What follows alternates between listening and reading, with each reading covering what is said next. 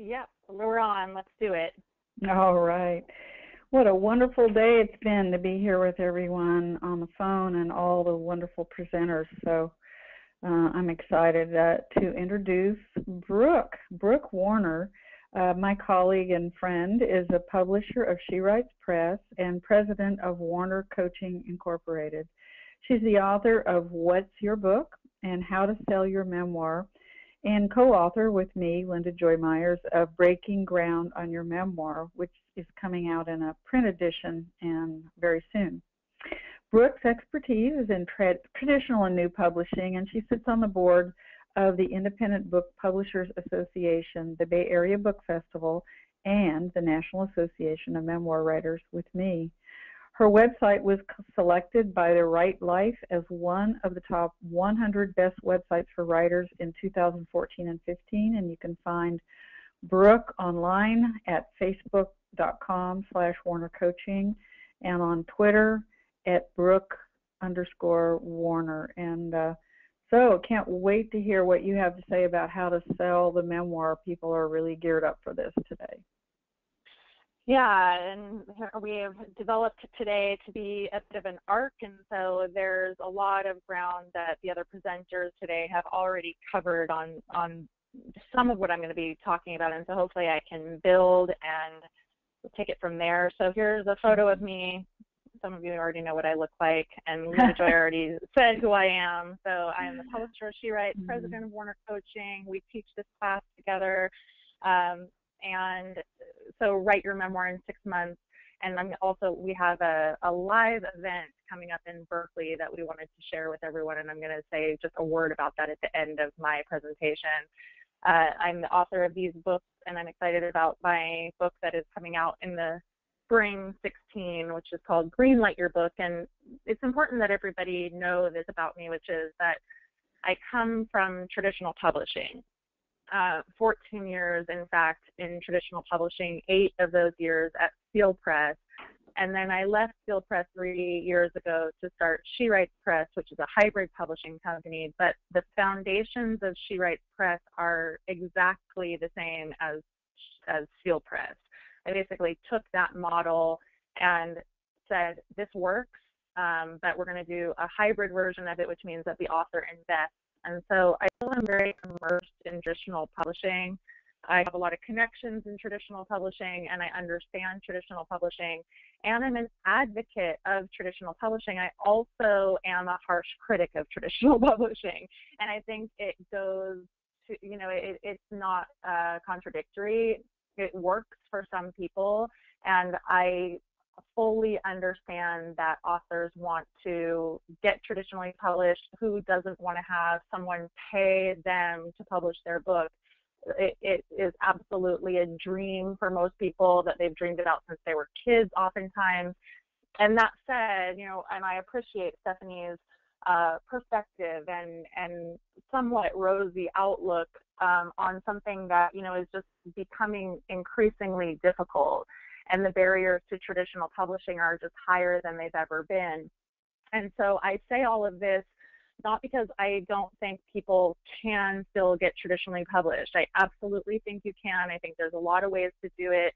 I'm an advocate for multiple points of entry, you going the agent route, going the small press route, but you can't do them simultaneously. But I also am a big believer that if it doesn't work out for you, it should not be the end, and that many, many, many people are being rejected, not because their books are not good or beautifully written or outstanding, but because they do not have an author platform or a significant enough author platform, which was the entire thing of Dan's presentation today. So that's a little context for where I'm going to lead into today and why I am a firm believer that your proposal has to completely kick ass. And because if it doesn't, you're not going to get your foot in the door. So on that note, and Linda Joy already said my social media handles, where I am very active on social media talking about publishing and writing and all kinds of other stuff. So let's recap today. We talked about what agents and editors are looking for, Gordon and Stephanie. Gordon, the agent, Stephanie, the editor. And Gordon said, not all agents think a proposal is necessary. Stephanie said most editors prefer it and said she certainly prefers it. When I had her job, if someone tried to pitch me a manuscript without a proposal, I just said, you need to go back and work on your proposal. I'm not taking it. And again, this is for nonfiction. Fiction plays by different rules, which Stephanie said earlier, but I think it's fundamentally important that you have a proposal when you are shopping your work. I put nothing but your best foot forward. This is the whole thing of a proposal. It's sweat equity. It shows that you are willing to do the work. People are like, oh my gosh, a proposal is difficult. Well, yeah, so is being a published author. It takes a lot of work, and so does building a platform. And so if you think that you're going to just get a publisher to sign you and then you get kicked back in your lazy boy and watch the rewards come in, that is not how this works. And you have to be, from the very beginning, starting with your intention to publish, really, really all in. And so the proposal is a piece of that. It's a piece of being all in. Platform matters more than you'd hope it would. So Dan was awesome this morning. I love listening to Dan talk about platform. I teach on platform too, and every time I listen to him, I get new ideas and new ways of thinking about things. I love that he's pure heart, and that's good. It does matter, and heart is important, but so does bylines. Bylines are important, and building your list and, having actual statistics so you can still get published when you have a smaller platform. It does happen. This Stephanie said, it's not a science, it's an art, and sometimes editors just fall in love with projects. But that said, you want to be working on your platform long before your book is even close to being ready to shop to an agent or an editor, because they will look at what you have and they'll say, wow, really good job, but I'm sorry, you have no platform. You need to go back and work on it. So that's just the reality. This process is a long haul. Hang in there. If your publishing goals are to traditionally publish and you're sitting there and you're like, I have no platform. I mean, there was the woman earlier who was 92 years old and said, do I have any hope to get traditionally published if I don't have a platform? I honestly don't. I don't feel so strongly that you do. I think that you have to go back and work on it. And I understand to be 92 and to be like, wow, this feels very difficult. But sometimes you can use your age to your advantage. People are always admiring of people who are doing things later in life. And so doing some things, and trying to build a bit of a platform, even at an older age, they always say it's never too late. So I think efforting toward that is a good thing. So we're going to get started on how to sell your memoir, and that is my book cover, How to Sell Your Memoir, and you guys are all getting a copy of that with this registration today. So you'll all be emailing that, the copy, not a print copy, but email PDF. So do proposals really matter? Again, I just hear all of these people who go to writers' conferences and they talk to a sampling of agents like Gordon, and 3 of them say, no, we don't really need it. And, 5 of them say, yeah, it's fairly important. And 5 of them say, I think it's super important. So the problem with this industry is that a lot of people vary about how they think about things, but it is a little bit like going into a job with a portfolio. When I applied for the job at Steel Press, I brought in a portfolio of all of my acquisitions from my previous job. That was not required. It was extra. And one of the things that my boss told me after I got the job was that she was so impressed that I brought that in. It made me stand out above my competition. Similarly, proposals will make you stand out above your competition, and it is freaking competitive out there. And so you really need to do everything that you can. Your proposal represents, I said this already, sweat equity and partnership. It shows that the publishers are looking to engage with people who they feel are going to put a lot of hard energy into it. I always had a red flag when I was at Steel Press, and people, you kind of hear the like, oh, I don't know. I mean, that sounds like a lot. I don't know if I'm going to do that. Well, if someone's suggesting that you do something and that is your attitude about something, that's an automatic red flag that you're not going to be a partner in this, and editors can see that right away.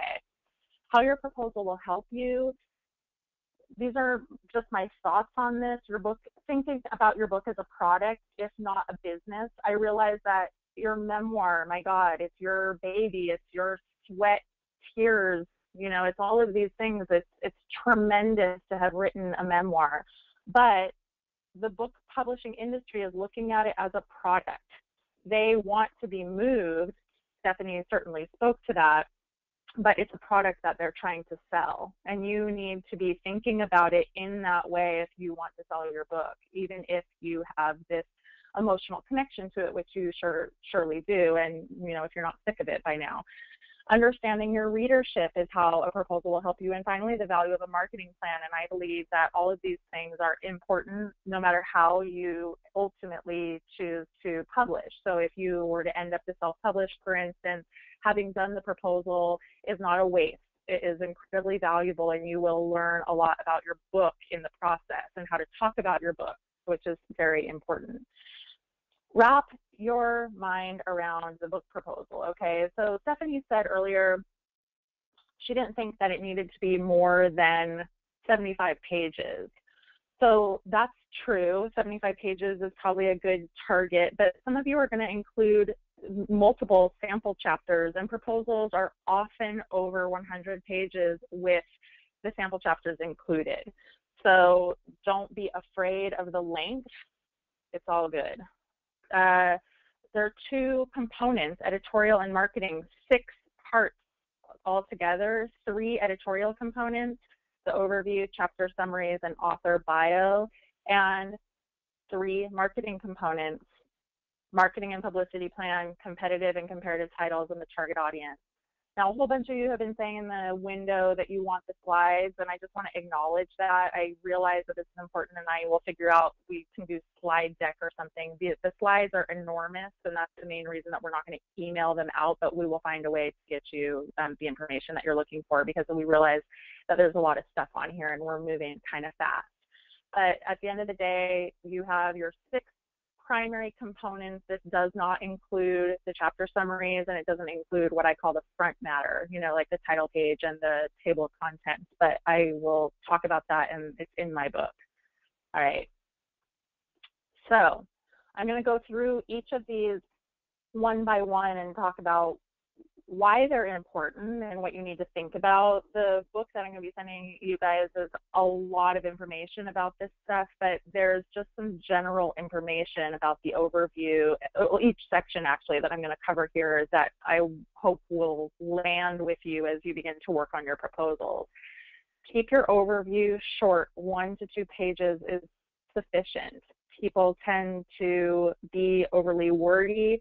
You need to learn how to encapsulate what your story is about in a page or 2. And if you can't do that, then you really need to get a little more disciplined, especially because you need to figure out your pitch and your talking points, your elevator pitch. These things really actually matter. They're not just fun exercises.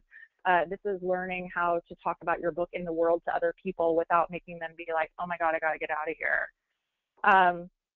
Lead with a hook or something universal, a statistic, a fact, or a question. These are things that are very helpful to selling memoirs. Stephanie's whole case study about Brain on Fire focused on the fact that that memoir basically was about the medical industry and the ways in which the health industry is failing people. I am sure, although I never saw her proposal, that the author's hook and some of her statistics were about that fact, that the medical industry has problems, and that was one of the major leads. So be looking for things that you can add that lend some credibility and some statistics and helpful information to the agent or the editor to help them sell it. Keep it in the first person. Again, this is my recommendation. I just think that you're writing a memoir, and right off the bat from the overview, we should get to know who you are and we should hear your voice. Is there a takeaway evident for the reader? Linda Joy spoke about takeaway. We both teach about takeaway. I am obsessed with takeaway. I think it is hugely important because I used to buy memoirs, and I went to marketing meetings where the marketing team would say, okay, well, what's the takeaway for the reader? And I would need to come up with that right off the bat. And if it wasn't evident, then it was a no-go. You know, there has to be a strong reason why people are picking up this book, and they need to be able to see and feel what's in it for them. And so if your book is just about like, this happened to me, and then I did this and I did that, and you're never thinking about its impact on the reader or reflecting back to the reader, it's not ready to sell. And that needs to be in the proposal. Chapter summaries. So Susan had asked a very good question in the last in the session with Stephanie about whether chapter summaries are necessary. And I had written, yes, exclamation point, exclamation point, exclamation point. Why? Ding, ding, ding. This is what makes readers keep going. And when I'm talking about readers, I'm talking about agents and editors. When I got a proposal at Field Press, what I did is I read the overview, and if it was compelling, the next thing I looked at was the author bio. And if the author bio had some amount of capacity to convince me why that person was the right person to write this book, then I read the chapter summaries.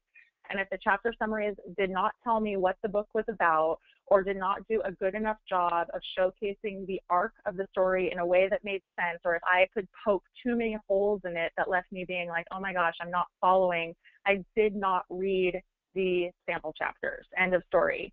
And I know a lot of agents and editors who are the same, you know, who feel the same way. So I really feel that this is the most important part of the editorial book proposal. Your objective is to convey why your book is relevant, you know, and there are other objectives too, of course, to show the narrative arc, to keep your reader interested. But at the end of the day, the summary is like the cliff notes for your book. And so if you think about why cliff notes exist, they exist for cheating. And, you know, it's a funny way to look at it, but author or agents and editors have to cheat a little bit because they simply have too much volume. There's just way, way, way too much volume. And so we need those cliff notes to be able to, you know, just keep up with the sheer volume of what we're getting, and to be able to, you know, look at that and decide which books to weed out and which books to actually spend more time with. Mail your takeaways. Okay, well, I already said that. Like I said, I'm obsessed, so I can't keep it out. But you really want to make sure that every single summary talks about a takeaway and it answers the question, what is in this chapter for the reader? What is the universalism? What is the thing that the author is going to be left with? Not just what happened to you. That's not enough for memoir. No single summary should be longer than a page. I mean, I would always like to see a summary be less than a half a page, but if you need it to be longer, do not let it go over a page. You want to try to keep this thing manageable. Okay, moving right along. Author bio.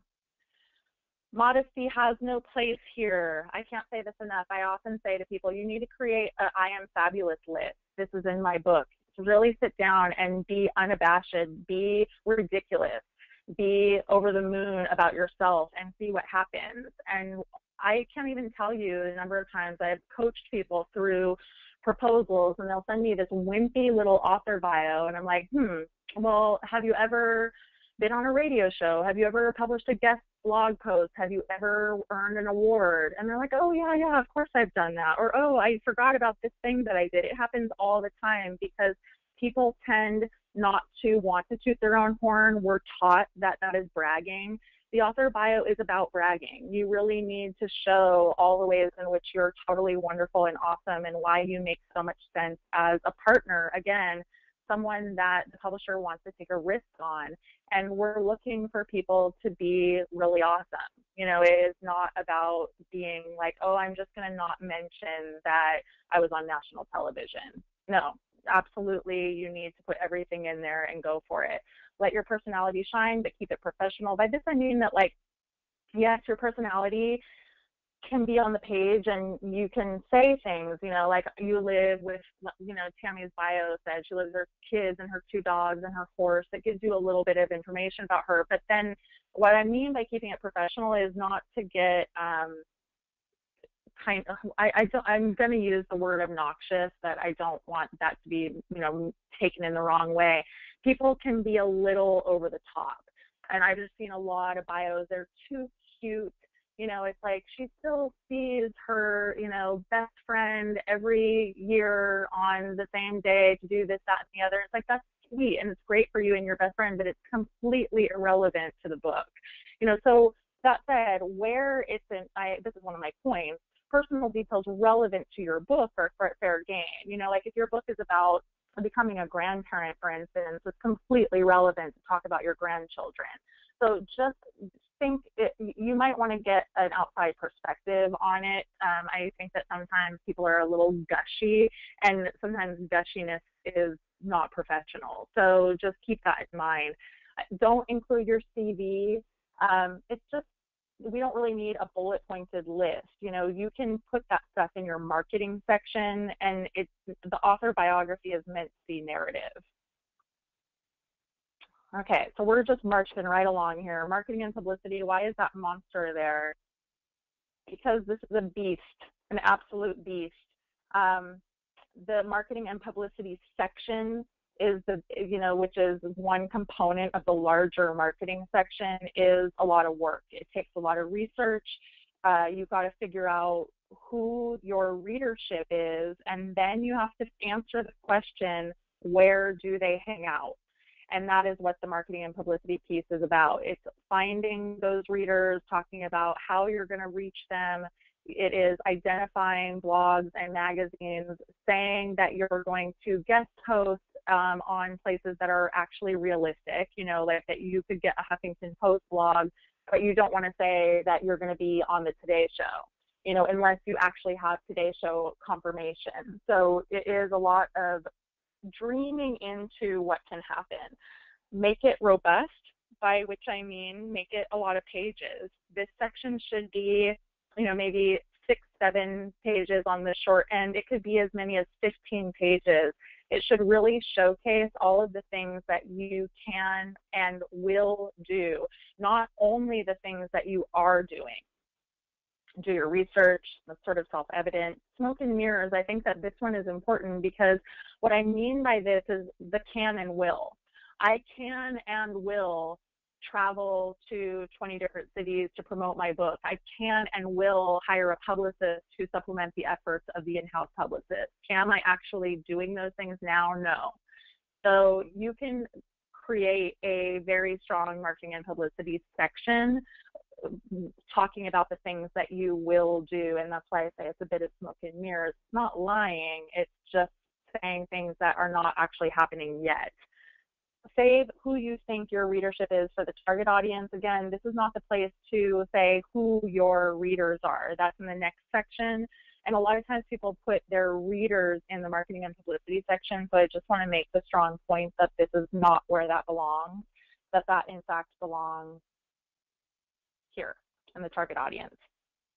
So the target audience, where the marketing section is, detailing, places, like I said, you answer the question, where do people hang out? So I'm going to kind of talk about these two in tandem for just a second. With the target audience, I said bullet them, by which I mean, don't say women. It's such a bad, general bullet point, because women are half the population. But you could say, like Tamara was sharing all these books about autism. You can say, parents of children with autism, for instance. That is absolutely a great target audience. You can drill down into really figuring out who your readership is. Specificity is a good thing. So you might say that runners are your target audience if you're writing a memoir that has to do with running, like a book that I acquired at Field Press called Second Wind by Tammy Osman, which was a book about running 7 marathons on 7 different continents. And so in her case, the target audience absolutely was runners, and that was perfect. And runners are a great audience because they're a big audience, but they're quantifiable, and they also are hobbyists. And so there's a whole bunch of running stuff out there and running magazines, and they're kind of like the perfect example of an audience that's actually reachable. So you want to be thinking about this when you're thinking about your target audiences. Is it a quantifiable group? How can I reach them? So mothers are good, but again, there's a lot of different kinds of mothers.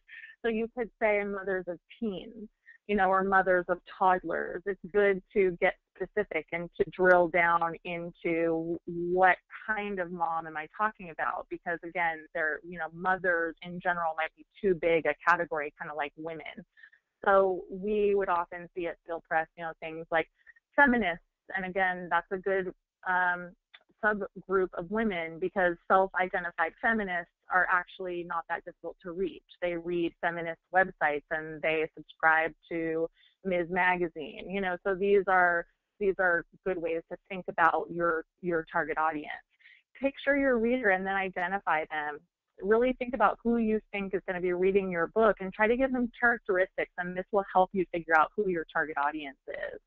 And then again, don't resist going niche. It is really an okay thing to say, people who, this is a boring one, just spring to mind, but people who sit on boards, or people who are into scuba diving. When I was at the publisher university that I mentioned in April, the publisher of, what is it called? It's not REI, Patagonia. Patagonia has their own press. And she was talking about this book that was about rock climbing. It was about extreme rock climbing. And the audience was very, very niche, but this book had sold like 10,000 copies, which is totally amazing because it's a super identifiable audience. And again, they're an easy to reach audience, and they're really passionate about climbing, and they buy books and then they sell them in Patagonia. So there's that too. But anyways, as you're identifying all of these different people, then you are thinking about them and segueing it into your marketing. Like, okay, so if I know that I'm going for rock climbers or mothers with autistic children or whatever the case might be, then question number 2, where do I find these people? And that is what the question that you are trying to answer in the marketing section. Comparative titles. Someone had asked earlier, what does that mean? Stephanie was talking about it. Comp titles, comparative or competitive. Everyone has comp titles. There is no such thing as a book that does not have a comp title, and that is the worst thing that people say. And I used to get proposals that would say, there are no comp titles. There is no book like this ever written. Well, the problem with that is that it's not understanding the purpose of the comp title. The purpose of the comp title is actually to sell books. It's not to distinguish yourself as the most unique memoir that was ever written. It is a way to show your agent and your editor that there is a readership for this book. So when you say there are no comps, the effective message is, I don't know how to sell this, basically. So the comp titles have a singular purpose, and it is to show that other books exist in your genre and in your category, and they have actually sold well, and that justifies the fact that your book also will sell. So that's a super important way to think about this. There are 2 ways to comp, by style or by theme. So when I say style, I mean writing style. You could say that your work is very much like Joan Didion, that people have often said that you write like Lucy Greeley. I think thematic is more effective, but style is not inappropriate. And thematic is, you are, to use the running example again, you've written a book about running, and so Second Wind, Cammie's book, is your comp title because she also wrote a book about running. Stephanie said, don't use Wild, don't use Eat, Pray, Love. The reason is because those are national bestsellers and they've sold hundreds of thousands of books, and therefore they're not good comp titles. The reason is because everyone tries to use them and they're not actually helpful. They become too big of bestsellers and the numbers are too astronomical, and the point of the comp title is actually to help agents and editors establish a realistic sales base for your memoir. So if you say, oh, okay, well, Wild is my comp, what that's saying is that you think that your book can sell, 200 million copies, but the problem is that you don't have Oprah picking you for her book club yet. So it's not a good comp, and that's why we don't like to use bestsellers. Break your comps down by topic. So this is just because you could have, for instance, let's say your memoir is a travel and a food memoir, which is actually kind of a common combination.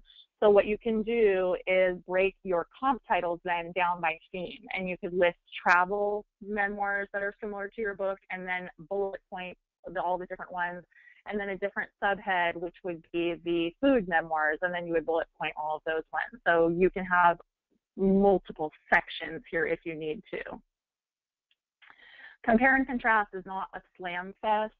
What I mean by this is that you have to compare and contrast. You have to say, my book is similar to this book thematically. I also wrote a food memoir, but it's different because, and then you go on to say why it's different. But I read so many proposals that would be like, it's different because this author, is a really bad writer or something. It's not meant to be negative. You're trying to find a book that is actually a good competitor. And you want to think about that in the healthiest form of competition, not that, oh my gosh, this book exists and so it is, people aren't going to buy my book. That's not how books work. People who like memoir buy multiple memoirs. So, I am reading, for instance, H is for Hawk, right? But I would probably read another book that was on a similar theme, which is like grieving or loss, and I have, right? So it's not that there's only one book out there for, that can do that job, basically. Okay, so moving into tying it all together, these are just the components that I didn't include in the step-by-step, but which are included in my book: the title page, the proposal table of contents, the sample chapters, and the query letter. And I'm not going to talk about these because I write about them and you're all going to see what those are, but this is how you tie it all together, and you need all of these things in your proposal, including the query letter, which Gordon touched upon a little bit in the first session. It's obviously important because you send the query letter as an ask. You send the query letter to say, may I send you my proposal? And so if your query letter is not doing a good enough job, then you never get a response, or people say no thank you. So you can pretty quickly find out how effective your query letter is by the response rate that you're getting. And that's a topic for a whole separate webinar, but it's an important piece. Did that feel like a lot? I'm sure. I imagine that it did. I said, don't worry, you'll be getting your copy of How to Sell Your Memoir tomorrow. We are uploading these videos for you guys and figuring out how to do the slide deck so you can take all of this one bit at a time. And really, you want to do that. I mean, just like the process of writing your memoir is a lot, the proposal is a lot. It's a big, big deal. And it should not be something that you try to rush through. It's something that is probably going to take you a few months, even if you're moving at a fast clip and you want to craft it in the way that you crafted your memoir. You have one shot. This is the document that is going to sell your memoir. So I said this, take one step at a time. Don't try to sit down one Saturday afternoon and say, oh, I'm going to do all of the editorial components today. It's too much pressure, and it is going to be noted in a hastily put together proposal. Proposals are for agents and editors and you. I said this at the beginning of the presentation, but the proposal process will help you refine what you're doing. It will help you figure out how you're positioning your book, and it is actually invaluable. There is nothing like getting really, really crystal clear about the book that you're putting out into the world, and you need to be able to write about it and talk about it because you're going to be living in this space for a while, and you hopefully are going to have the opportunity to do guest posts and op-eds, and the more you can tease out of the book, your understanding of what you're doing, the better off you'll be as you need to ride this wave for many, many months to come. Okay, so we're going to move into talking about what we're doing next. And I can see that there's a lot of questions already, so I think we'll have a good Q&A section. But part of why we did today, was to offer all of the stuff on Memoir, which Linda, Joy, and I are totally into on a number of different levels. But we also wanted to share with you guys that we're doing this event, and clearly, for those of you who don't live nearby, it would require some travel because it's happening in Berkeley. But we want to share with you and invite you to come to Berkeley, or if you live nearby, great, even more of a reason to come, October 17th and 18th. And there's some really cool stuff. So I do encourage you to look at our website, magicofmemoir2015.com. And these are some of the highlights that I just wanted to share with you before we move into the Q&A. Craft and process sessions, 2 panels. One is about publishing, and I'm going to be sitting on that panel along with the publisher of Seal Press. Obviously, I like to bring in people from Seal because I still have those connections. Linda Joy is going to be up on a panel with 2 other published memoirists. We're going to have networking opportunities, a cocktail party, and we really have a very cool bonus thing in place. The manuscript assessment is a partial manuscript assessment, 25 to 30 pages. But that alone.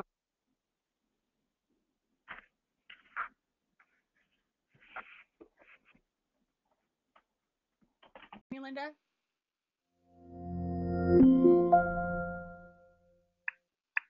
Can you hear me? Now you are back. All right. Yeah. I got kicked off the phone, but I am on audio on my, sorry about that. Okay. We've been going strong all day. Yeah. So anyways, I was just making the point about the bonuses, so that we would encourage you to check that out. The manuscript assessment in and of itself is a great value, and it's going to be about 25 to 30 pages of assessment. So we hope you'll consider and email us if you're interested. And we do have the dedicated site, so we encourage you to go check that out. Just want to add a couple things about it. Please do, yeah. Yeah, so I'm really excited because Brooke and I have been teaching together for a while, and now we're going to be teaching in person, and there's something really special about being face-to-face with people, and some people we know are coming that we've worked with online and virtually, and so it's going to be fun to be in person together. And in terms of craft and process, a lot of the things that we talked about today as being necessary ingredients, especially the things I talked about in the revision presentation, as well as the things you need to know about publishing, we're going to be talking about them in depth on that weekend. And so I think there's just a huge amount of value to get there and with your laptop and your notebooks and take notes, because it'll help you get your memoir into better shape already. So I just hope to meet all of you. Yeah, and when we're teaching about memoir, like today, I think Linda Joy and I both have the similar orientation, which is that 90% of the people who come to us for memoir coaching, for our classes, have dreams of traditionally publishing. So we gear almost everything we do to traditionally publish, and we think that you should have a backup plan. And so that is the orientation to the material. But at the end of the day, in my opinion, and I know that Linda shares this opinion with me, it doesn't matter how you publish, because the memoir should be equally good and your absolute best effort. And the sales piece is also the same. At the end of the day, if you traditionally publish, if you hybrid publish, if you self-publish, you really actually need to know all of these marketing points, and you need to have all of this stuff locked down in exactly the same way. And your memoir is going to be equally wonderful. And whether a publisher does your cover or you do your cover, it has to be standout, because what I've been talking about in this session, obviously, is how competitive it is. And if you want to do it right, then you just have the absolute best memoir you can write. And we're very focused on that with the craft, and focused on helping people understand this industry, and then encouraging people to publish no matter what. And that's one thing that I'm really big on. It's part of the reason that I started She Writes Press, actually, to give people an alternate way into publishing. So we're passionate about all of that in addition to being passionate about the topic of memoir itself. And I've been published all three ways, self-published, small publisher, traditional publisher, and hybrid. Someone actually has a question about what is hybrid, but we'll get to that in 1 second. And what I learned, and I had a very steep learning curve about 15 years ago of what is this whole book writing and publishing thing about. And there's so many things you do need to know, and you can hear about these skills and craft and process from various people, and we had a great selection today. So thank you, Brooke, for putting all this together. It was I learned a lot too. Yeah, we always do when you have a fantastic group of guests like we had today. So it's exciting. And so we're going to take the last 15 minutes for Q&A. And I did want to just mention H's for Hawk, because we are teaching H's for Hawk in September, and there's a free memoir on September 14th, free webinar on September 14th that you can sign up for on our homepage. And we are teaching this best-selling memoir series, and we do it. A lot of you already come to it, which is fantastic, but you can always just do the free ones, or you can do the full classes. But we're super excited to be teaching H's for Hawk. So if you have been hearing about that book, or if you have already read it, go sign up. Yeah, I love it. I love that book. Okay, great. So here's some questions. The first one is, when your guests have been speaking of editors, are these editors independent of publishing companies, or are they the person you happen to reach when you make a submission to a publisher? Yeah, so I think we've been talking about both, and that is a confusing word in that sense, because Stephanie is an editor, for instance. She is an acquisitions editor at a major publishing company. But when you talk about independent or freelance editors, you're talking about people who are being paid by you to copy edit your work, or to developmentally edit your work. So that's one subgroup of editors. And then the other group of editors are the editors who actually have jobs at traditional publishing houses, and they are making acquisitions decisions. Sometimes they're line editing, but you often hear today, that one of the problems with traditional publishing is that editors aren't editing anymore. And that is largely true. I mean, you simply just don't have the bandwidth to edit the volume of books that you're acquiring. And so when I was at Seal, I was often actually editing about half of the books I acquired and outsourcing the rest. Okay, good. Thank you. So it clarifies that a lot. And so would you define hybrid publishing? Anne is asking, and says she guesses it's partly self-publishing. So you talked about it before a little bit, but maybe clarify what it is. Yeah, I absolutely, because my press is a hybrid press, and so She Writes Press is a hybrid publishing company, and what that largely means right now is a publishing company with creative financing. Oftentimes it also has a traditional distribution component. And so you're this sort of odd breed between traditional and self, because the author is investing in themselves. They're paying for the publishing. They're keeping a higher royalty, a much higher royalty, because of that investment. But then the model is somewhat traditional. In our case, it's wholly traditional. It's 100% built, like I said, on Seal Press with traditional distribution. And so models like ours are popping up all over the place as publishing is changing. I've been talking about the high barriers to entry of traditional publishing, and it's just crazy. It's changed. I've been in publishing for 15 years, and the difference between what houses will acquire today versus what they used to acquire 15 years ago is day and night. It really used to be so much about the merit of a book, and today it is about author brand. And so that is just an important thing to understand. And then self-publishing, of course, authors have discovered that it's a very high learning curve. So lots of publishing companies like mine have popped up to help authors navigate that territory, but they're not wanting to be traditional publishers, because traditional publishers, basically the problem that they have is that authors are a risk. You are a risk because the likelihood of your book earning out any money is very low. And so it's a model that is sort of problematic, and why we're seeing so much shift going on in publishing today. So I hope that covers it. But there's a lot more. If you guys were to be interested in this, I have a Huffington Post column, and I have written a lot about all of these topics, and it's pretty easy to Google.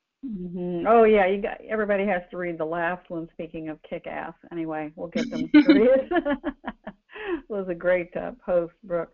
So somebody wants to know how long, ideally, the bio should be. You said don't make it wimpy, but what would be a good? I mean, I'm sure there's a range, but it's what's in it, not just how long it is, too. That's right. Yeah, I mean, I think that's an important piece, is that it's more about what's in it. When I said wimpiness, that people often just forget to showcase their own awesomeness.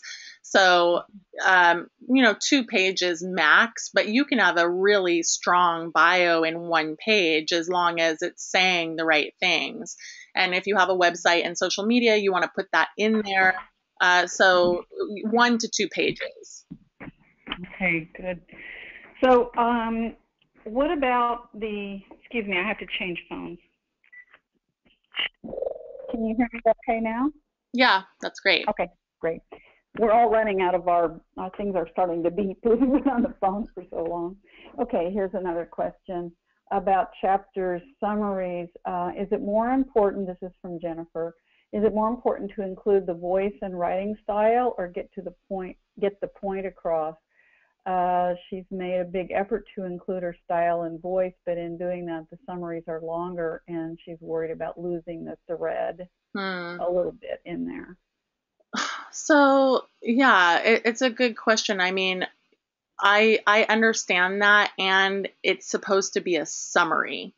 So you want to have style, but if it is the case that you really don't know how to pare down and that you're so focused on the style, you might need to rethink it a little bit and just let go of that piece. I think you should sacrifice style for plot. And the plot is the part you're talking about, the threads, because really the editor wants to know what happened. And then if you also want to focus on the takeaway, right? So sort of what is the purpose of this chapter? And as I said, I think that therefore you might need to sacrifice style a little bit for the sake of, just not having these really long. I just have seen these authors, who it was like they have 25 chapters, and each chapter summary is a page and a half, and so you end up with a 50-page chapter summaries, and no editor is going to slog their way through that. They're just not. So again, cliff notes. Well, the other thing is that if you're doing it in a proposal, they're going to get real chapters, at least a few chapters. They'll be able to see the style there. Exactly. Yeah. So, yeah. Okay. So this is connected to hybrid publishing again. If you're doing hybrid publishing, do you still need the proposal? No, you don't. So we have a submissions process, and that submissions process is that we judge, assess the work on 30 pages and a query letter. So and every hybrid publisher is different. So if you don't want to do it, but that said, I'll go back to my point made here tonight, which is that I still think you should do it. I think putting together a marketing plan, thinking through who your target audience is, really summarizing your own work and doing that, because when you publish, like if you publish with us, with She Writes Press, we actually need all of that stuff, not for you to be onboarded, but for the distributor. We need a synopsis, we need an author bio. So at some point you're going to have to do the work anyway. So get ready right now. Okay. So how about Maureen wants to know about suggestions for people still in the midst of writing. Can we worry about selling and pitching later, or the point is we need to be thinking about all this from the get-go, even if we do not have sample chapters we actually like, since we're supposed to be getting the vomit draft down and not getting stuck. You know, it's like That's a we're great. supposed to do everything at I once. love how it just like it expresses all of the anxiety right there in Yeah. the question. Mm-hmm. So Mm-hmm. totally don't worry about this. I mean, I think that you don't have to think about the proposal until I think it's worth turning to the proposal when your memoir is done. So both Gordon and Stephanie spoke to the fact that you can sell your proposal based on sell your memoir based on a proposal. That's totally true. However, Linda Joy spoke to this, and we've both seen it. The people who shop their memoirs and the memoir is not done, and then they get completely suckered into shopping land, and then they give up their writing practice. So it doesn't really make sense. I think finishing the memoir, feeling like you have a great draft, simultaneously working on your platform. So all the stuff Dan talked about is stuff that you can do and focus on while you're writing. At the bare minimum, get up a good website, start a Facebook page, all that good stuff. And then the proposal piece, in my opinion, should come later. There's always going to be people who want to shop their memoirs before they're complete. And some of you might be that person, and it's okay. But it stems from a couple things. One is impatience, and the other is a need for validation. So just consider those two facts. I mean, there might be other reasons as well, but really the whole drive of memoir needs to be a bit internal. Impatience is not going to get you anywhere. And so I'm a firm believer in finishing the memoir and then starting the proposal. And I'd like to add to that, as you're working on your memoir, the amazing thing that happens is that your story changes as you actually write it. You change, your writing style changes. You might even change the way you want to present your themes. I mean, it's still a hugely creative process. So you need to know what it is before you can actually present it. So give yourself room to be creative and let it happen. Yeah.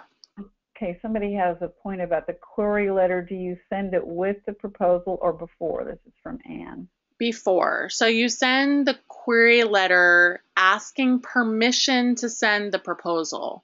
So at the end of the query letter, it literally would say, I have a complete nonfiction or memoir proposal. May I send it to you? And what it does is it forces a response from them. If you don't hear back from them, you can follow up by forwarding your query letter.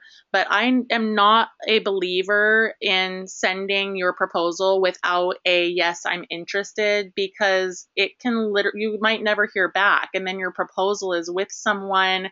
I feel that you want to have made connection with someone who says actively, ooh, yes, your query letter sounds interesting to me, and yes, I will agree to look at it, because then you have a reason to follow up. Mm-hmm. Yeah, that's good. Okay, so some people want to know about our Magic of Memoir weekend. One question is, how many attendees do we expect? And another one is, when does the early bird end? So the early bird ends September 8th. Right, I believe. Yes, so I we think so. wanted to extend it a little while, and clearly based on today and based on the conference, we're trying to make things as affordable as possible and give people good value. So that is extended for a while, and it involves travel and for some people and hotels. So we're clearly interested in giving you guys some time to think about this, and feel free to email. We'll have a call with you if you have questions. In terms of attendance, we're aiming for 50. So, I think, we will reach that. So it's an intimate group, certainly. It's not going to be like a hall with, 2,000 lecture seats.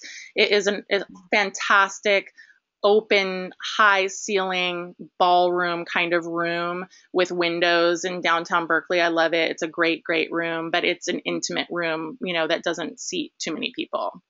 Mm-hmm. Yeah, great.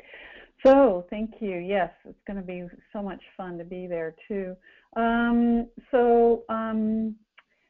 somebody said they might be coming from Connecticut. Is there a hotel deal? Lori is asking. Yes, I think there is. Would you want to? Yeah, it's on the website. So just look at travel details, and we have a room block with, I think, a pretty good hotel rate considering downtown Berkeley and the location. So yeah, the answer is yes. And if you're traveling from far and you need 3 nights instead of 2 nights, you can get the discount for 3 nights. I already looked into it. So on the website, you can only get 2 nights, but if you call, they'll extend 3. And so just a couple things in case of travel. The Oakland airport is closer to us, but you may get even a better deal coming from San Francisco than you would need to get over to the East Bay. We are across the bay from San Francisco. Just so people know, San Francisco airport is about an hour away, but you can easily get to us. And the Oakland airport is about 20 minutes away, just for information. Yeah. Okay, let me see. There's another couple of questions. Those are very helpful.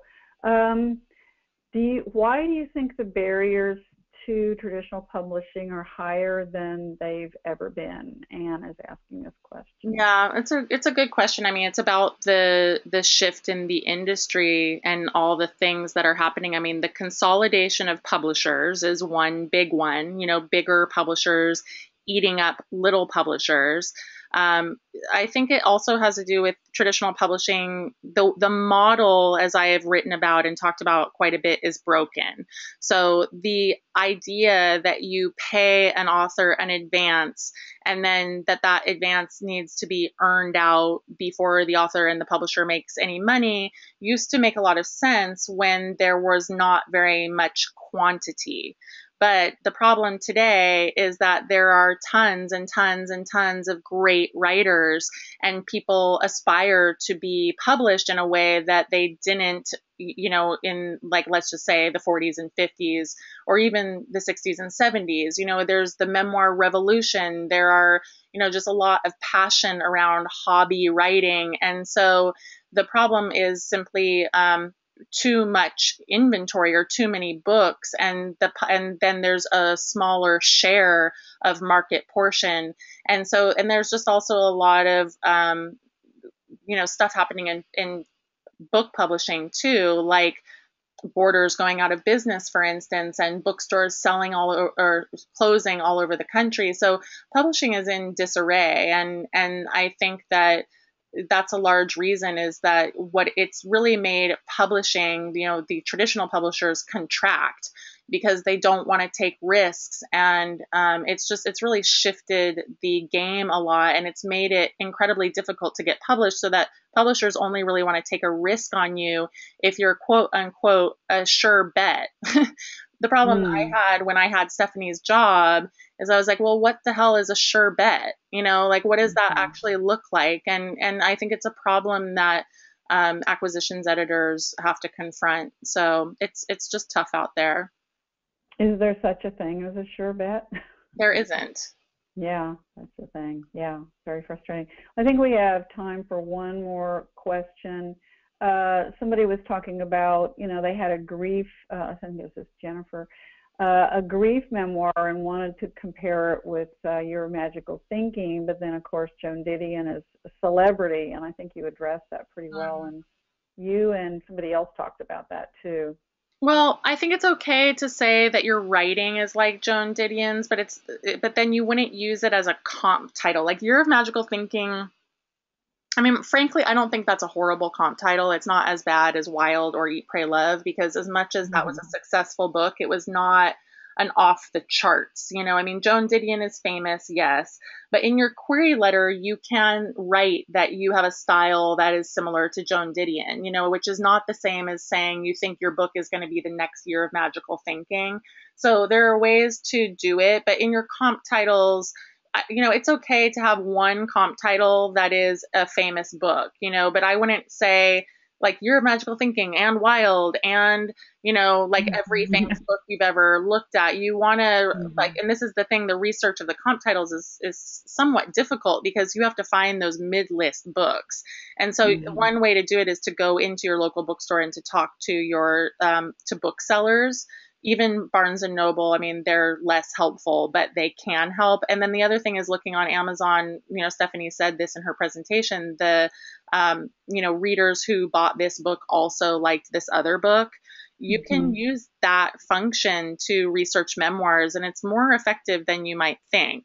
So the comp titles, and take your time with it. That's the other thing, and think about it, and maybe share with your book group, or Dan's Facebook group, or our Linda Joy's National Association of Memoir Writers on Facebook. If you go into those Facebook groups and you say, "Hey, I'm writing a book on this topic. Has anyone read any other books?" You're going to connect yourselves with a lot of people who know who are avid readers.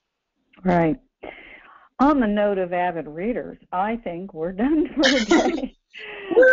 Thank you all, man. Some of you have been here all day, and we're tired, and it's been fantastic. And really can't thank you enough for signing up, for being with us. And Linda Joy, it's always my absolute pleasure to present with you.